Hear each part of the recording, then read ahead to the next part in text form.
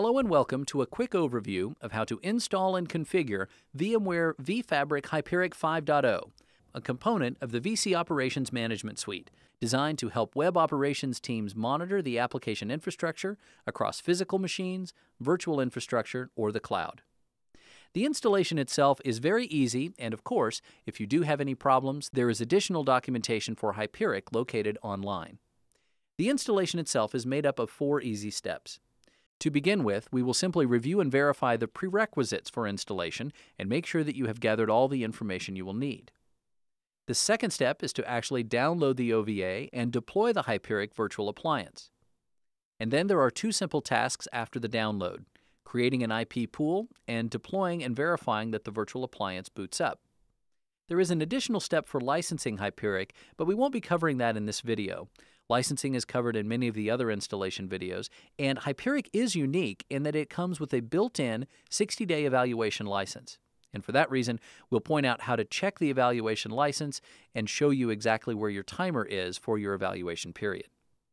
And then finally, once everything is up and running, we will verify communications with the Hyperic server through the user interface by actually going in and installing our first agent, by simply downloading the agent to the box, installing it, discovering that particular server, and then verifying that metrics are being collected. So to begin with, let's look at the short list of prerequisites for installing Hyperic 5.0. For resource requirements, we recommend 80 gigs of disk space, 8 gigs of memory, and 4 virtual CPU. And that will be split amongst the 2 VMs of the vApp, one for the vFabric Hyperic server, and one for the vFabric Postgres database. Now, they won't be split evenly, so a little bit more memory and a little bit more disk space go to the Postgres database. But as long as you have this amount available, there should be no problem getting the virtual appliance installed. We will need to open ports during the installation, mostly between and on the agent side. As you can see, TCP port 7443 and 2144 need to be available for any machines you will be installing agents on, both for inbound and outbound communication. Now, this is noted as a prerequisite step and won't be covered during the installation video, so be sure to do this on any machine where you wish to install those agents.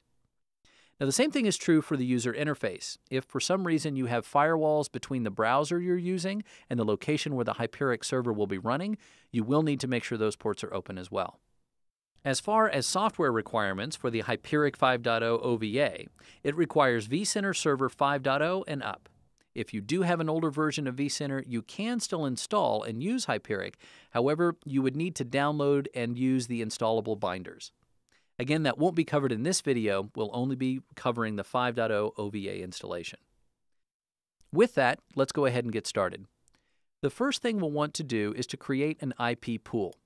The reason we create an IP pool is because when you're dealing with an OVA deployment in a virtual appliance, we'll be able to enter some of the data directly into the installation, but some of it has to be pulled from what would be considered metadata, and we will create that metadata through the IP pool.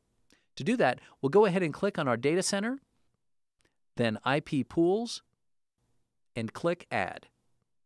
Now, this is very straightforward and simple. We just give it a name. In this case, we will call it the Hyperic pool, and we're going to just type in the subnet here. The subnet that we will be installing it on is 10.140.51.0, and we'll give it the default gateway of 10.140.51.253. A key point here is that we do not want to enable the IP pool. We're not actually using it as an IP pool. As we said, we're just using it for the purposes of gathering this metadata that we wouldn't otherwise be able to gather. We want to use DNS, so let's click that tab and grab a DNS entry and put that in here. The last thing we need to do is to associate it with a network. Now, in this example environment, there's only one network, but in your case, you should choose the network where all of your management components are running. Let's select our network and click OK, and we'll see that the IP pool has been created. We can verify it and update that if necessary. And from here, we can go ahead and start the deployment of the OVA. Let's select the Management Infrastructure cluster where we want that OVA to run, and then from the File menu, select Deploy OVF. Then we will browse to the location where we downloaded the OVA file. Now, it is possible that this OVA file may have been downloaded as a .tar file. This is a browser-dependent issue depending on which browser you used to originally save the file. Simply rename .tar to .ova if necessary. So let's select that package, click Next, and this screen allows you to verify that this is indeed what we want to do, download and deploy vFabric Hyperic 5.0. We'll click Next, accept the user license agreement, Next again, and then we'll drop this particular Hyperic vApp into our Management VM folder. Now we won't bother changing the name here, but you can change the name of the vApp itself at this point if you wanted to. Click Next, choose the storage that we want to deploy this vApp to, and then here we get to choose the provisioning type. It is recommended that you use thick provisioning eager zeroed, not thick provisioning lazy zeroed, and certainly not thin provisioning. Now, we can begin to choose which networks we want this deployed to. This should match our IP pools. In this case, we'll ignore the warning at the bottom since we've got it set up to go to the VM network already. But be sure those are set to match the IP pools and set to the same network themselves, and there should be no problem. For IP allocation, we recommend to use fixed. Here we have the opportunity to put in the database username and the administrator username. We recommend leaving them as the default, HQadmin. Then we can put in our new passwords and confirm that password has been put in there correctly. Now it is important to note that these default passwords are not only the database username and Hyperic admin username passwords, they will also be the root passwords for the two VMs. So if you ever need root access to those VMs for SSH, etc., simply access them through HQadmin and your root password. Now let's go ahead and choose our IPs, which have already been set aside for this exact purpose. In this case, we'll use 13 and 14 and say Next. And then here we can verify that all the entries are correct. And we can select Power On after deployment to save us a step we won't have to do later, and go ahead and hit Finish. Now, depending on your environment, this may take different amounts of time. In our pretty small environment, it's very quick, maybe 4 or 5 minutes. It could take you maybe 10 or 15 minutes depending on latency over your network or your storage capacity. Once complete, you'll see the dialog letting you know the app has been successfully deployed. Now let's go ahead and close this window and wait a while for the VMs to start up.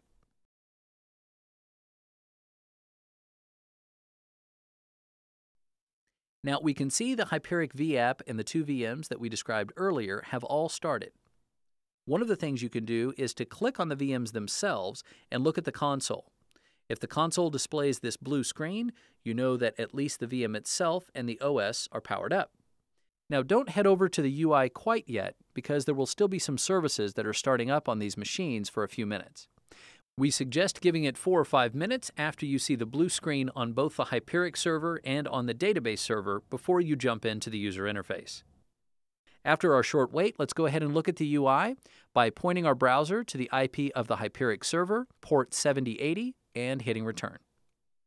We see our login screen where we log in as HQadmin with our root password. And everything here appears to be good to go for the Hyperic server and the database. Now the next step is to install our first agent. We're going to do that from a Windows machine. So on this Windows box, we've already downloaded the agent installation files, and now we simply need to deploy them. Now this is very easy to do. We simply open up that particular compressed folder, grab the Hyperic Agent 5.0 directory, and drop it right into C:. This is the recommended installation location for a Windows environment. Once that installs, we can open up a command window and verify that it's there. Let's go into that new directory and then into the vin subdirectory, and let's go ahead and install our first agent. Now please note, as we mentioned earlier, that we've already done the firewall settings and opened up all the necessary ports on this box. Please be sure that you've done that beforehand or the installation will give you an error. And here it's as easy as 2 simple steps. Type HQ agent.bat install, followed by HQ agent.bat start. And then we just need to answer a series of questions about our configuration. So right now, Hyperic is starting the services that we've just installed, and once it's done, it will have us walk through the communication protocol, the ports and IPs that we will want to use for this particular agent. Here, generally we would recommend not to use unidirectional communication. This might be necessary for situations where the Hyperic server would not be able to communicate with the agent, for example, in a situation where there's a firewall where the server can't communicate in one direction. But generally here, select No if possible. Now we'll put in the IP address of the Hyperic server, and we're going to use secure communications. Basically, that means the connection between the agent and the server will be encrypted. Now we'll select which port we're going to use. We'll stick with the default SSL port of 7443, and it's going to go out and verify the connection at this point. And here, if we did have a firewall set up, this is where we would get that error. Now, we will give it the default login for the Hyperic server and the root password we used earlier. And this will give the agent access to the Hyperic server itself.